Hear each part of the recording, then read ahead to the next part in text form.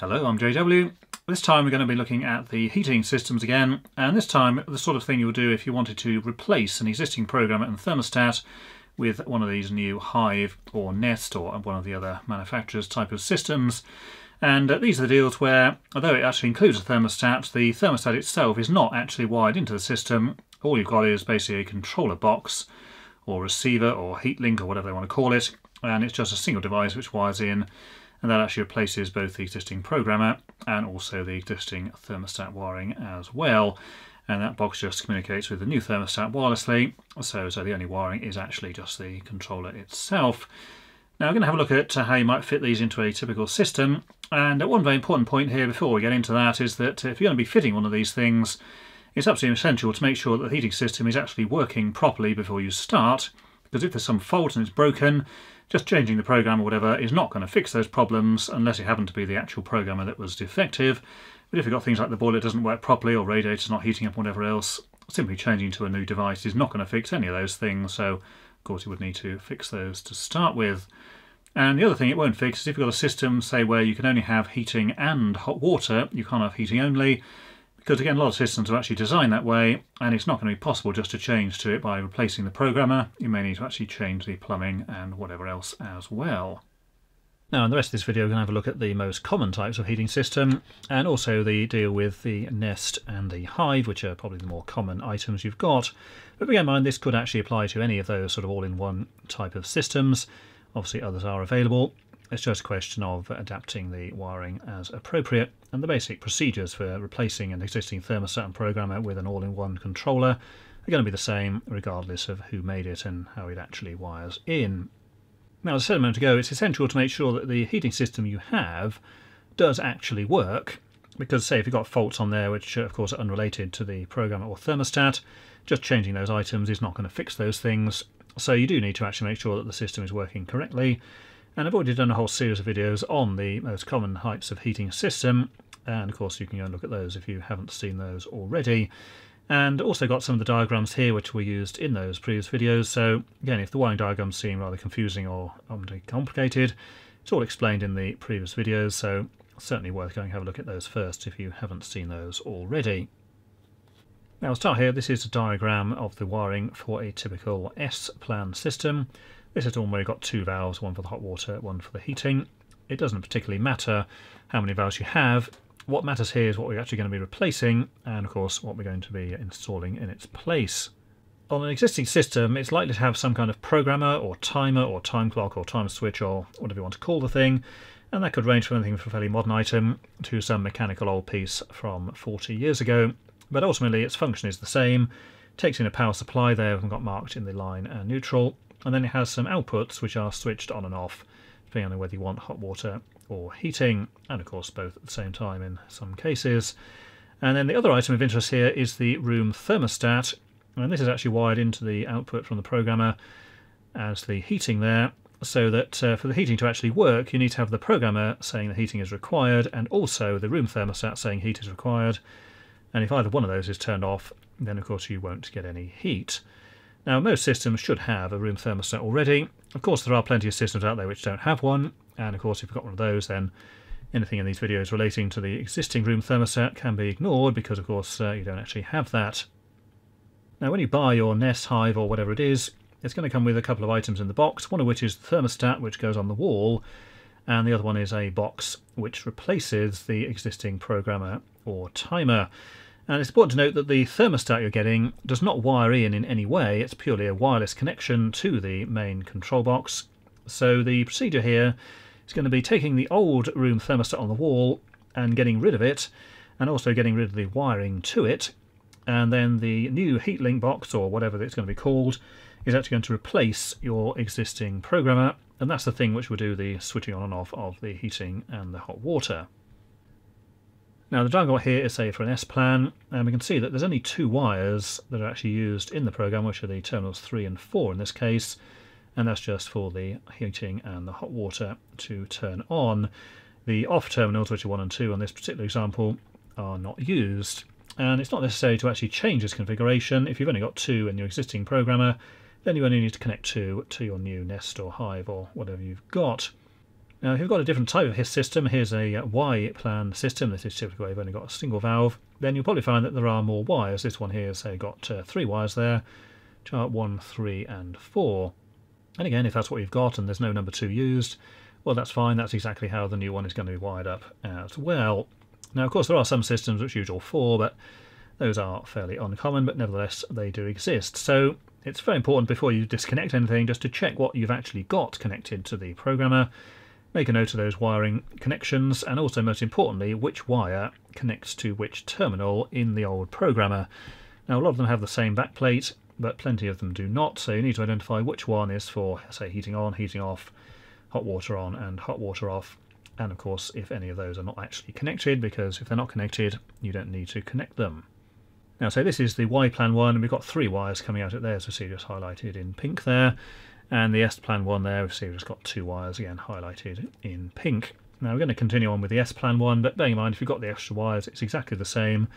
You just need to of course connect any additional wires that you have got.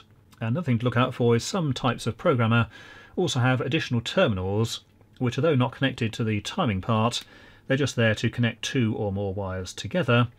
If you have those, then again you're going to need to keep those wires connected together in the same way, because if you don't, something isn't going to work properly once you've finished. Now, in terms of the wiring at the actual programmer location, all you're going to do is take the existing wires from the terminals that they're currently in, and then just move those wires onto the new programmer, connecting the same wires to the same terminal. So in the case of this one, of course, we've got the neutral and line there in blue and brown, and then we've got 2 additional wires coming from 3 and 4, which of course will go to the same terminals in the new device. Now, it may be that they're numbered the same, but in many cases they're not going to be. It may have different names for them, but essentially you want to identify what they are in the existing one, which in this case is number 3 is hot water on, and number 4 is central heating on, and then just connect those same wires to the same terminals in the new device. So that part of it there is actually pretty straightforward. It's turning off the power, making a note of all the connections you've got, and then just connecting those to the exact same terminals in the new device that you have purchased. Now, if you don't have an existing room thermostat, that is actually the end of the procedure. It really is as simple as that. However, in most cases, you're going to have an existing room thermostat, and it is going to be necessary to do something with that. Otherwise, your new system is not going to work at all, or it may work in ways you did not expect. Now, if you look at this diagram here, you can see the pink items there have been highlighted, and this is actually the part for the heating only. The hot water is just literally connecting up the one wire as before, so no problem there. So here we've got the pink one, and you see when the program is on, terminal 4 is connected to line, and that goes into the wiring centre there, number 4, goes via the existing room thermostat, and then when the thermostat's on, that comes back there to terminal 5 in the centre wiring terminals, and that goes to the heating valve, which then of course will switch on the boiler when the valve opens. Now, of course, you've bought a new device here, comes with its own wireless thermostat, so you need to get rid of the existing thermostat, and of course that's no longer going to be required. So essentially what you're going to be doing is taking these 3 wires, again shown here in pink, to the room thermostat, and then just disconnecting them both at the wiring centre and the room thermostat end, and of course the thermostat has gone away. And basically we end up with what we've got here. But of course this is no good, because if you look where the pink line now goes, it comes from the programmer to an empty terminal in the wiring centre, and then the valve is connected to, yes, another empty terminal. So if you just take the thermostat away, this is not going to work ever, because even though the thing is turned on, no power is going to get to the valve. Of course it's going to do absolutely nothing. So once you've removed the thermostat, you need to actually install a link between the terminals where the thermostat would have originally connected. In this case it's 4 and 5. Again, terminals on your wiring system may be different, but obviously you need to identify the wires coming from the thermostat. So it's best question putting a link inside there between 4 and 5 on this example, and again this will look like that. So again, when the thing is turned on, terminal 4 gets the power, goes through there to terminal 4 and then on to 5, and again that goes to turn the heating on through the valve, and of course that will now work as expected. And of course, instead of putting a link there, you could just move the wire over to number 5 like that. The important thing is you're going to have to make some minor adjustment there. Just removing the old thermostat means it will never work. Now, if you're a really cheap person and couldn't be bothered to do the job properly, you could in theory just go to the existing manky old thermostat, set it to the maximum temperature possible, and then superglue the knob in place. And yes, the system would of course work if you did that, but But that's not really the point, is it? Because you want to get rid of the manky old thing on the wall that's been there for 30 years, and just doing that would be a horrible, nasty bodge. But nevertheless, that would work. And by putting that link in, you're essentially just saying, well, the old thermostat would be turned on permanently all the time. So when you've finished, all you're going to end up with is something like this. All the components are essentially the same. The only thing you've changed is that the programmer, or the timer, is now your Nest or Hive box or whatever it is that you've purchased. Again, wiring to that is the same as the previous item. And you've made that minor adjustment inside the wiring terminals there, so that rather than going via the wall thermostat, the heating one now goes directly to the 2-port valve. Cylinder thermostat is exactly the same as before, no change there. And of course the boiler connections exactly the same, pump and everything else, no change to any of that. Now let's have a look at some of the wiring for the actual devices themselves. So what we're going to look at here is the Hive wiring. Now the Hive is available in two versions. There's a single channel and a dual channel. Single channel is only really for combination boilers. It only does one thing, as single channel would imply, so that is no good if you're going to be doing hot water as well. So you do not want to be buying the single channel. That is unsuitable. I'll say it's only going to do the heating. So what you want is the dual channel one, and that's shown here on the right. And we can see it has the terminals there, so neutral and live there, and that's where the permanent supply would connect. And then we've got the 4 terminals which we've seen previously, which is hot water off, hot water on, and heating on.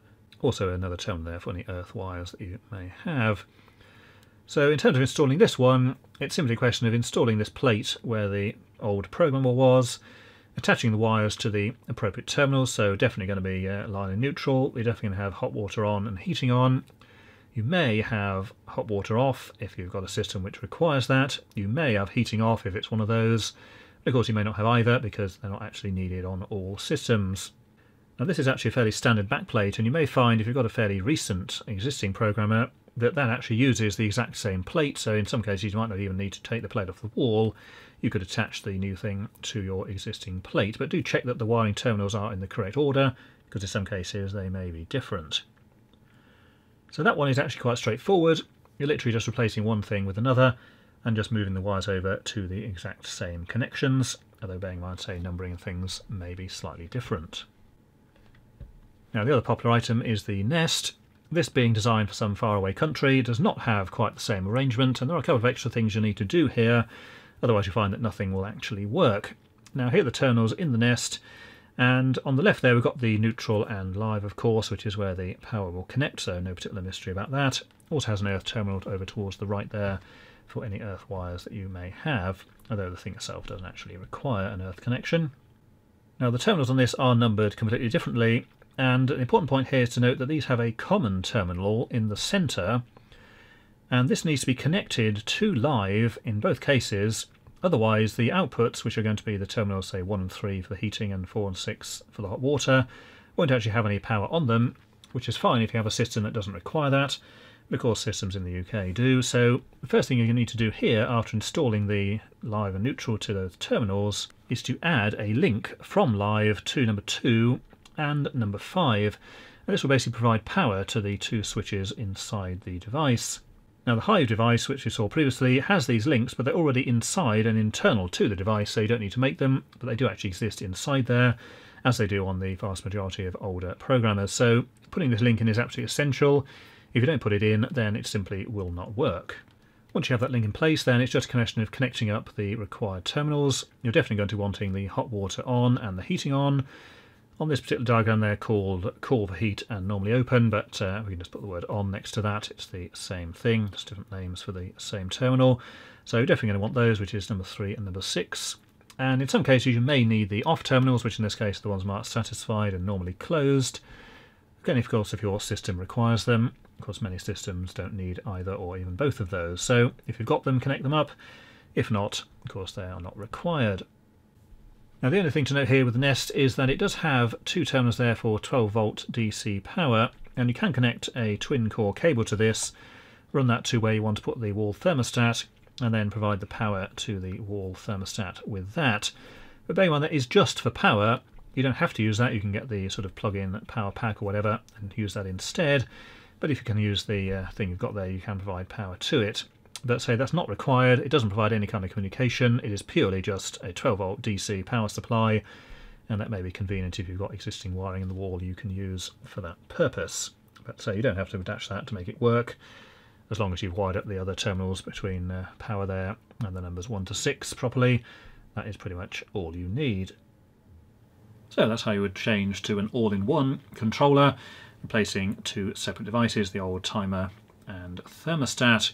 And the most important thing here is that when you're removing the old timer, make a good note of which wires connect to which terminal. And most old programs actually have a little diagram on the back of them which shows you which terminal is which. So absolutely essential you make sure that all the wires that go to each terminal are properly identified, and then when you replace them with the new all-in-one controller, you're connecting the things to the exact same ones. Because if you don't, of course, it's not going to work properly, and then you're going to be in a right mess trying to figure out where they used to go. And if in doubt, take pictures beforehand and put bits of tape on the wires and things to make sure they're going to go back in the correct places. And for the hot water side, that's pretty much it. But for the heating side, you need to get rid of the old room thermostat if you have one, which involves, first of all, removing it and its cabling. But most importantly, you need to install a link in the wiring centre, which is effectively the same as setting the thermostat to be on permanently. If you don't do this, your heating will simply never work again, which obviously is not the intended outcome. And other than that, it's pretty straightforward. If you're going to do the Hive one, then it's pretty much just fit it on the wall and it will operate. The Nest one does require those additional links between the line and the two common terminals because they're not actually internal to the device. Again, once you remember to put those in, it will work perfectly. And if you forgot to put them in, all that will happen is it simply won't work at all. So that's it for this time. And until next time, thanks for watching.